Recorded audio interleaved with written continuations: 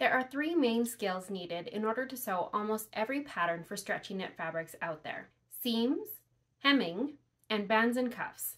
Today we're going to focus on bands and cuffs. If you need help with seams or hemming, I've linked some videos down in the description. With these three skills, you could easily sew yourself an entire wardrobe full of comfy and cute clothes. So let's get started.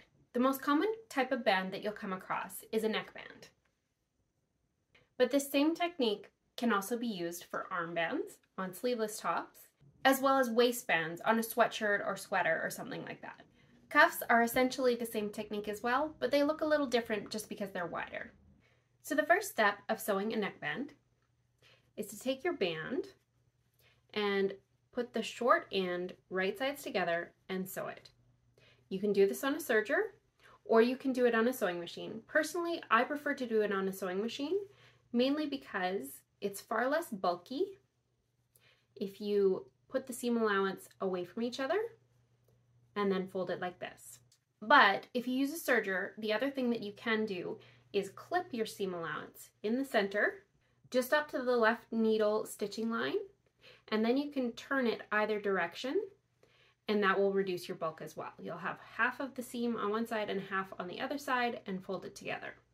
So, as I've already indicated, the next step is actually to fold your band wrong sides together. And you're going to mark it with a clip or a pin.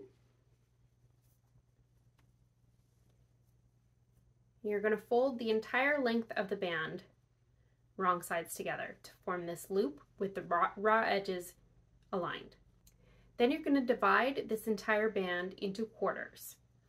So you want clips or pins at evenly spaced markings.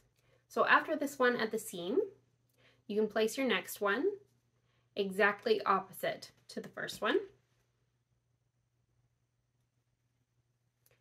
And then place your original two markings together, and that will give you the halfway point between them.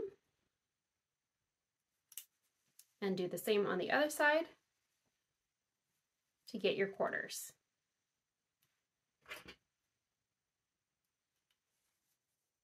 Now you've got a band evenly divided into quarters. Your next step is to take your neck hole and divide this into quarters as well. So first you want to find the center back and the center front. So you can do this by folding it,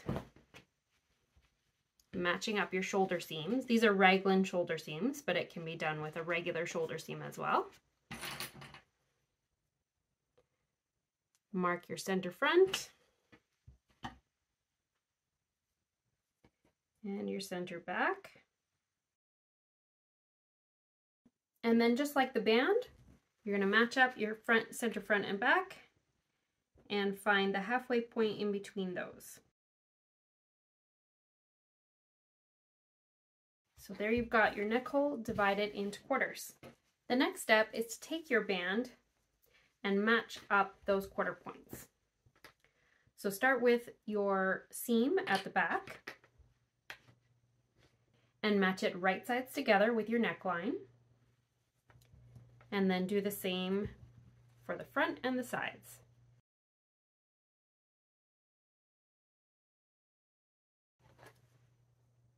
When you do this with a set-in sleeve, it will look more like this. Some tutorials will tell you to use the shoulder seam as a quartering point, but this doesn't work unless the neckline is quite high cut. Because with a lowered neckline, you're going to be stretching the band too much along the front and it will pucker. Now, as you're going to notice, I have the shirt inside out and I've put the band on the inside of the neck hole. Many patterns will instruct you to do it the opposite way, having the shirt right side out and putting the band around the outside of the neck hole.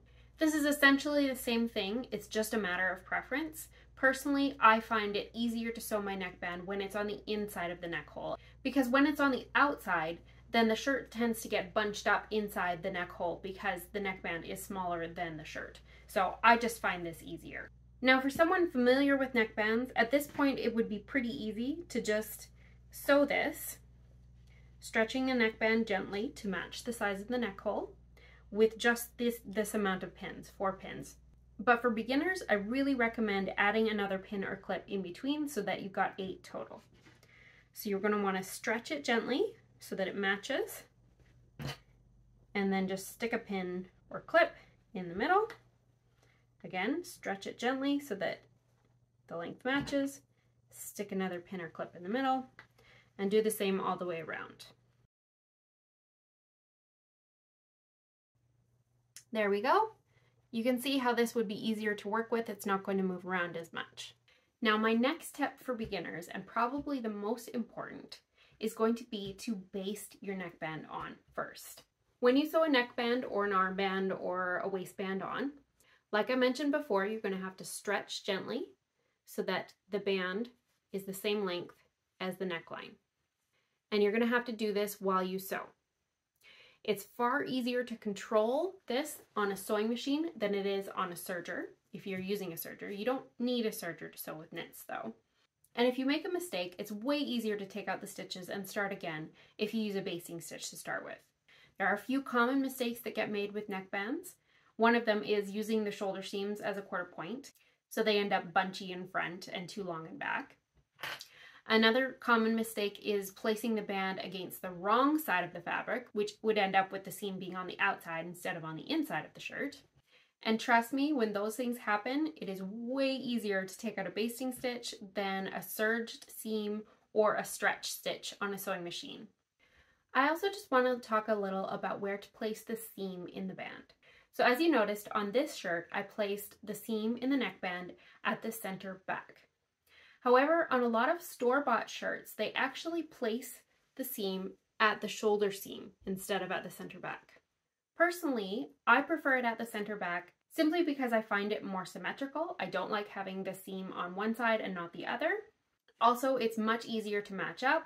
If you put the seam on one side, then you can't use the center back and center front as references, so you're just going to have to fold and find the opposite point from the shoulder seam and so on and so forth. It's a little more complex.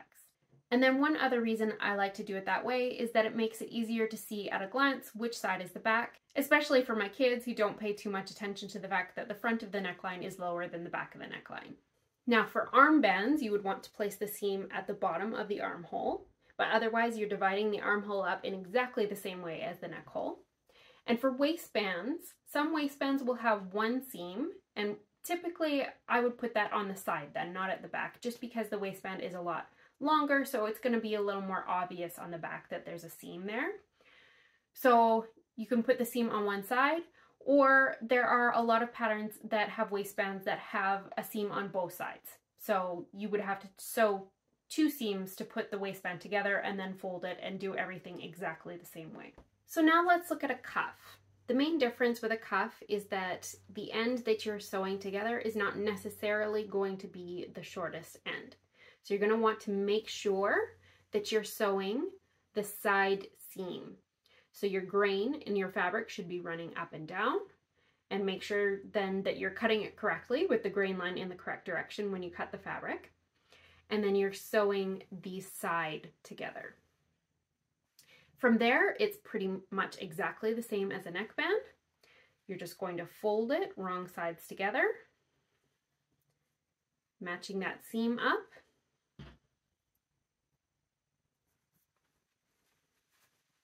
And fold it in. Get your raw edges aligned. And then place a pin or a clip exactly opposite the seam. So with a cuff, you're going to want that seam to line up with the sleeve seam. So got a seam here, so you're going to stick it in the end. Here's the shirt, there's the seam. So you're going to open this end, and you've got the sleeve inside out. Slip the cuff inside, lining up that seam.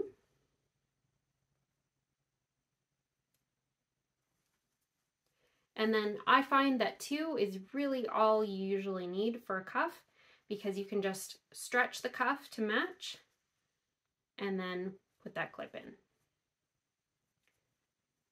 So now you can just sew it all the way around, and then flip your cuff out and it's done.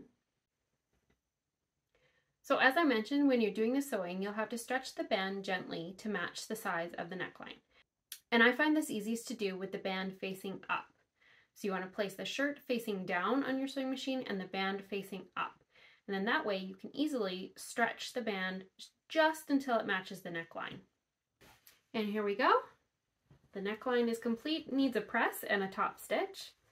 And the cuffs are complete as well. If you don't have a serger, then you may want to consider finishing this seam because it will be visible at the back of your shirt when it's hanging on a hanger or such, but it really isn't necessary as knits don't fray and no one's going to see it when it's actually on your body. If you do want to finish that seam, you can use a zigzag stitch or an overlock stitch on your sewing machine. So top stitching is optional. I do prefer to top stitch. When I first started sewing knits though, I did not top stitch. This one is top stitched. It's something that can take a little practice to be able to do without stretching your neckline out of shape as you are top stitching. You have to have your settings just right on your sewing machine, which can take some playing around to find the right stitch that you like to use and presser foot pressure and all of that. So I just wanted to give you a quick example of a neckband that I haven't top stitched. And I wear this regularly and keep forgetting to top stitch it. I would like it better. It would sit smoother. It kind of raises up a little, but as you can see, it's not really that easy to tell, and it's not enough of an issue that it's prevented me from wearing it at all. So top stitching is optional, and personally I would prefer a neckband like this over one that's stretched out of shape if you're having trouble top stitching it without stretching it out of shape. So as I mentioned, seams, hemming, and bands or cuffs are the most common things that you'll need in order to sew knit fabrics. There are a few other techniques that are less common, such as binding or special types of neckbands like a V-neck band, and I'm going to be creating some videos on those as well. So if you want to make sure that you get notified when those videos are published, please subscribe and hit the bell for notifications. Thanks for watching!